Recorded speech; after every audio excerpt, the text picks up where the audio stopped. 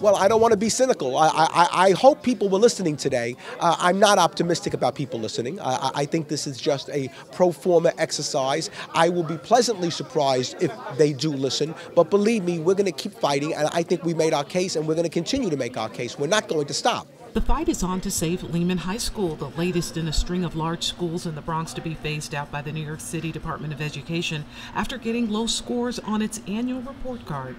With reorganization efforts in process under the direction of the Department of Education, many changes are being made. And with the new principal assigned to the school in 2011, some parents say the school is on the rebound and deserves a chance. So for you to sit here and say that this school is not servicing the community, the numbers don't reflect that, that's quite frankly an insult to me, sir. Parents Association President Elvin Flores' son is on the school's robotic team that performed for the crowd. He says that this and the work of teachers are not getting enough recognition. What I don't understand is, last year when Ms. Lobianco took over this school, you came in the middle of the school year and you immediately proposed the same type of phase out. I don't understand. Who hires someone, brings them in, and then tells them within the first couple of months you're not doing a good job? You're basing that on data that's in the past. There'll be data to prove that Lehman is on an upswing.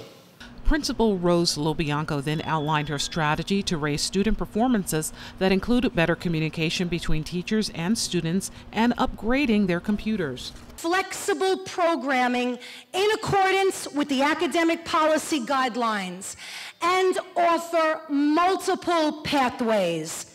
PM school, targeted intervention, independent studies, Saturday school. And she's getting support from New York City Councilman Jimmy Vaca. And the reason Lehman fell to its feet is because of DOE's own policies and what they did to this building. It's not because of the students or the parents.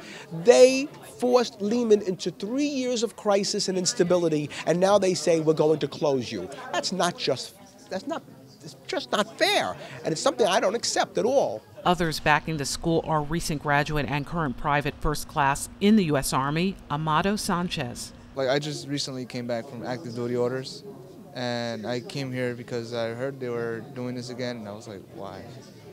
You know, it really bothers me because, I mean, not only that I make friends here, this is the place where I started to feel home rather than just being in the streets and doing nothing. I come here and help out, mentor people with whatever I can.